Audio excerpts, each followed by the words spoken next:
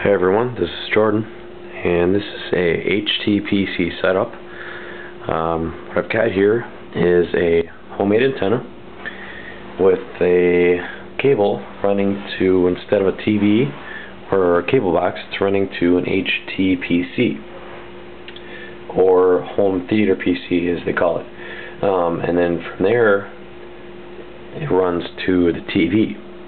So what I can do is I'm actually using the HTPC computer as a PVR box, or personal video recorder. So just like what you would pay for a TiVo subscription, except there's no monthly fee. It's just your own computer. So it's a regular computer with just a few added features. Obviously, you can see it's much more appealing. It actually looks like a receiver or just a DVD player without looking at it too closely.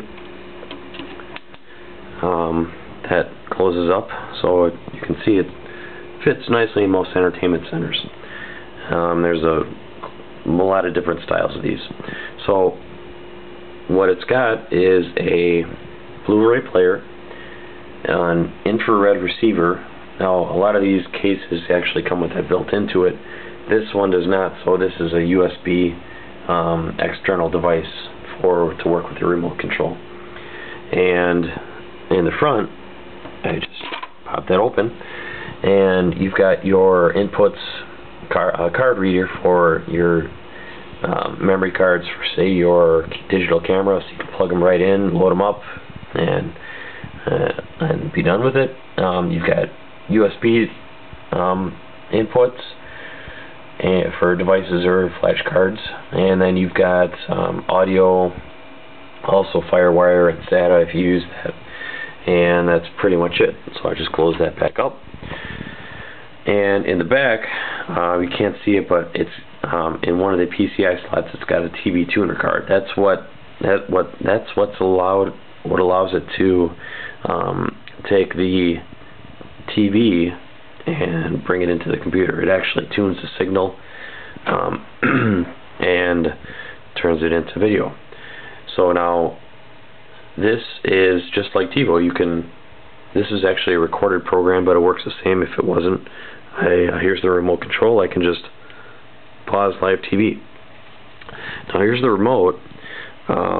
It's actually built for Windows, for a computer, and it's got all your navigation for while you're watching video. You can actually power on your computer on or off with this button right here. Browsing through the menus. Also, you have a recorded TV button, guide button. You have a guide which is downloaded off the internet, live TV, and all your numbers and whatnot. So I'm just gonna hit my guide button here, and here I can view the guide. Now this is just standard TV, it's not cable, but it would work with cable just the same. Now I don't have to do this at all, it's done automatically. I'm not going to get into any more detail. That's in another video I posted. So that's pretty much how it works. So works real seamlessly. As far as output, the output is just whatever your video card is. So say you have an older TV, you may have to get a converter from, say, VGA or DVI to a component, or just composite. Otherwise, a lot of video cards nowadays have HDMI output. This one does, and actually in this case I'm running DVI to the TV and just regular sound to my stereo.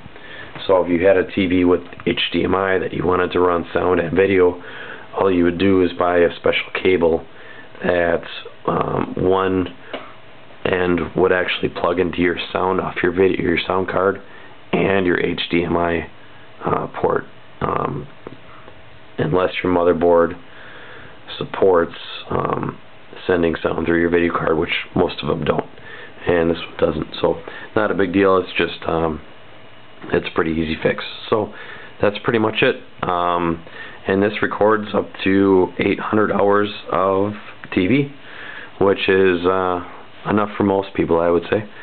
So that's about it. Thanks for